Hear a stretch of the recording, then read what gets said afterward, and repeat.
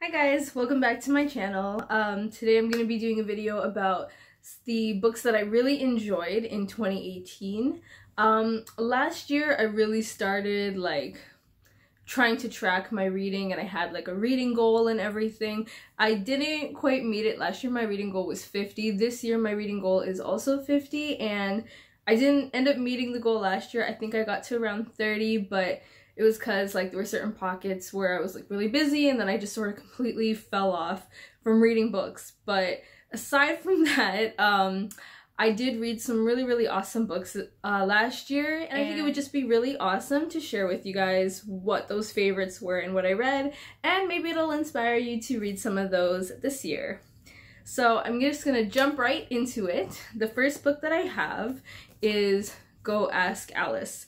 So the story behind this book for me is that I've had this book for years, probably 3 or 4 years, and I've read it before and I've seen the movie, but it's been probably 3 or 4 years since I've read the book and seen the movie. So last year I kind of just, I don't know, when you get that urge where you're just I want to reread, this book that you really enjoyed. This is absolutely one of my favorite books of all time.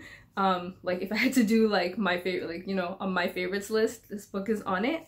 And so I had the urge to reread it, and so that's what I did. I reread the book, and then I watched the movie again, and I completely almost forgot how much I really enjoy it. That being said, this is a really this is kind of a scary book in a way, because it's about a teenager who starts off, moving somewhere new, and she's very shy, so she doesn't have many friends. And then during one summer, when the one friend that she makes goes away, she starts hanging out with some of the more popular people in school. That leads to her accidentally taking LSD, and from there she basically gets hooked on drugs. And the entire book is written in a diary style, and it's based off of a real person's diary. And the movie for this book was made in, I want to say 1971 or something, something around there. It was the early 1970s, so it's very old, but you can find it on YouTube, and I still do really like the movie too.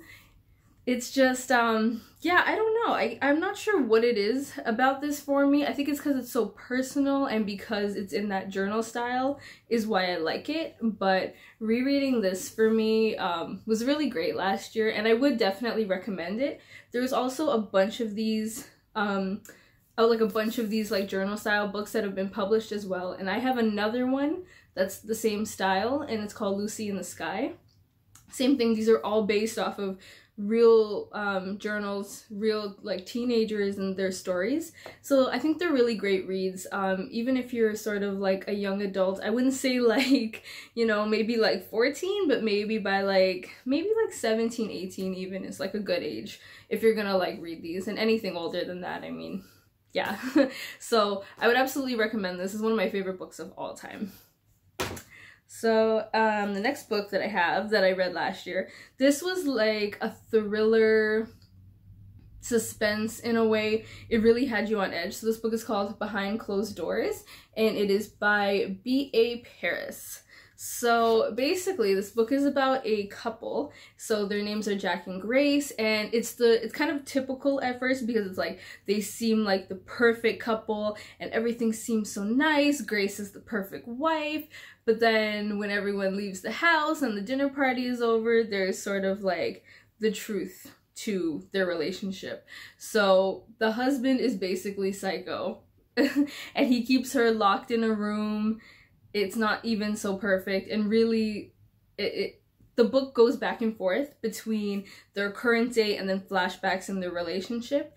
And so the wife, Grace, also has a sister named Millie, and she has Down syndrome, and he kind of manipulates her with that, because he will be oh, well, if you don't comply with X, Y, and Z, then we're not going to go see your sister this weekend, and then you're going to miss out on a lunch or something else. So it's kind of psychological torture in a way too that he kind of gets her.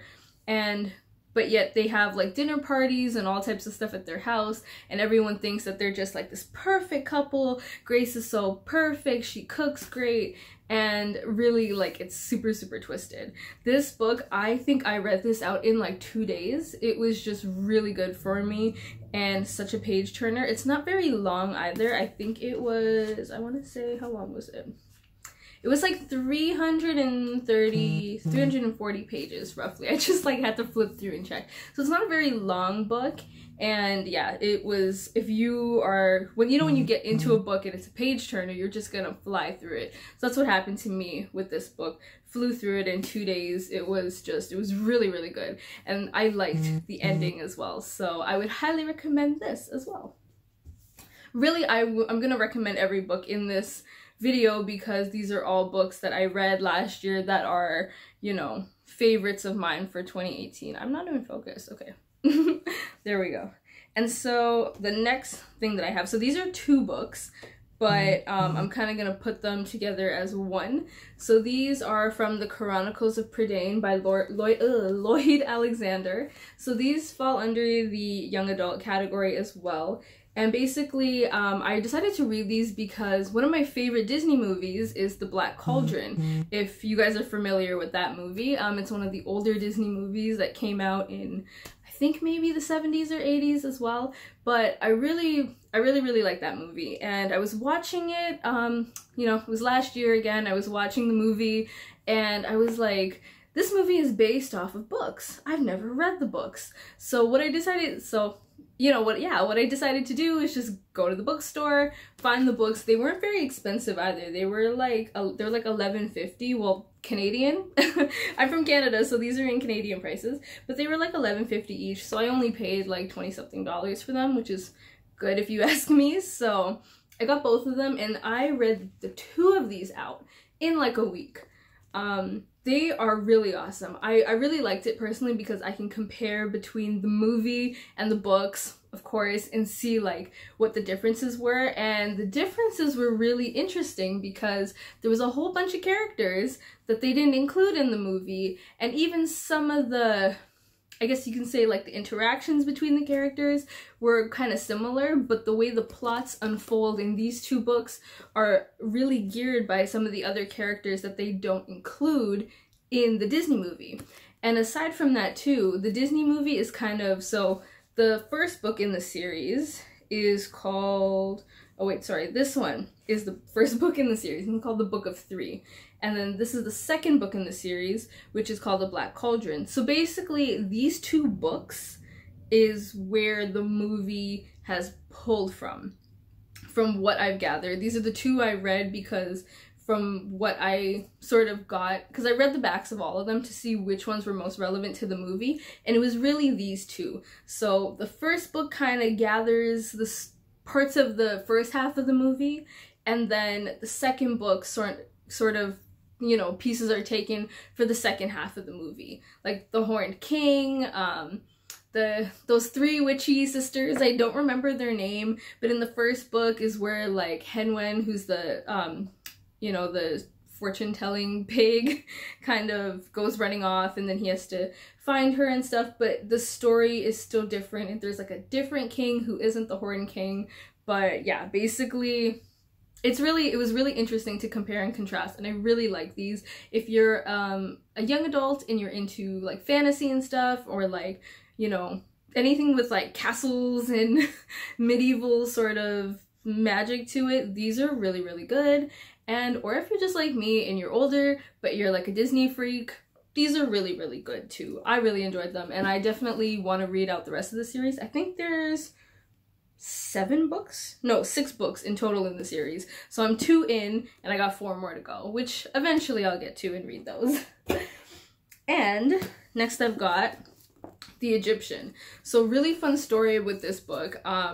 I was downtown one day and I was with like a friend, and we decided to go into like this random cafe because I was helping her with something. There were no seats, so we kind of like turned a corner to see if there was any more seats anywhere, and turned out the cafe had like this big shelf and like a little nook, and it was like a take a book, leave a book area.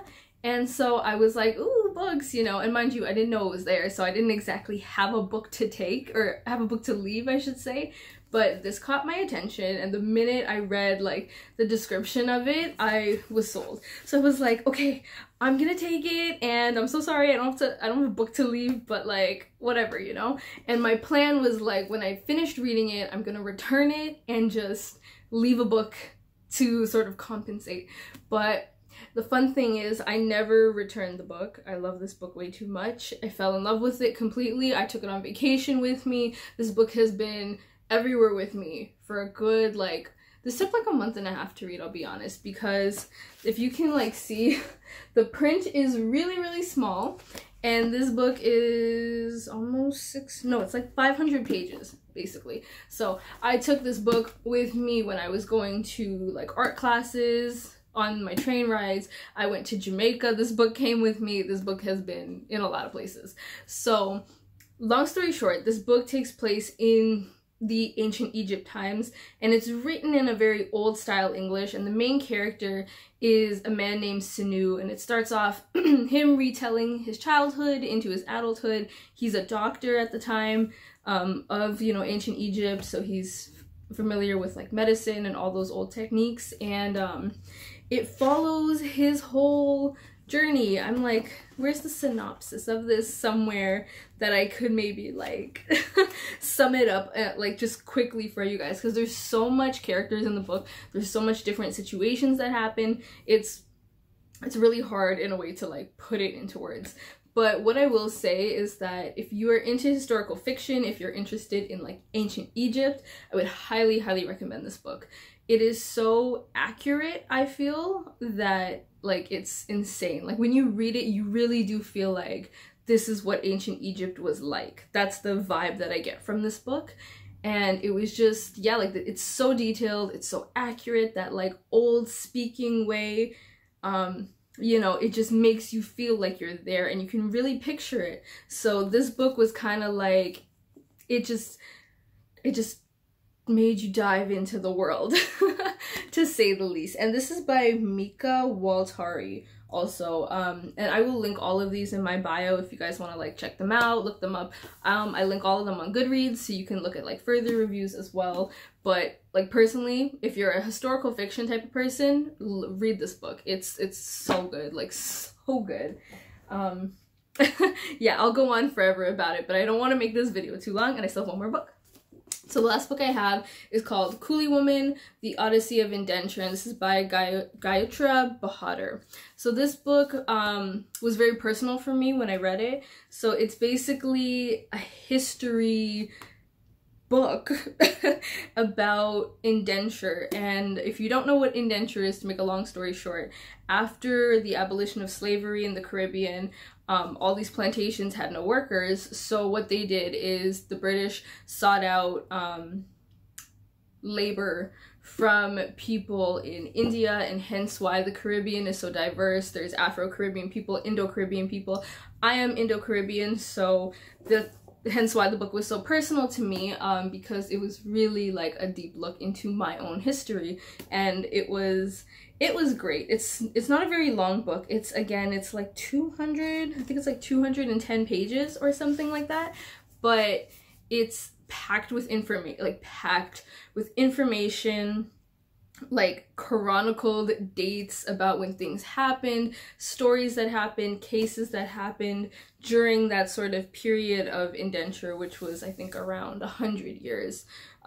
There's just, if you are of Indo-Caribbean background and you are really looking for somewhere to learn more about your history, because like, if you feel me, there's not a ton of resources out there for us, and it kind of sucks sometimes. So I would highly, highly recommend this book. It was really, really awesome. It gets a little daunting at times because it really feels like you're reading like a textbook, but the information is really worth it, like really, really, really worth it. And this information has just gone a long way for me, so I'm very happy to have this as part of my collection as well.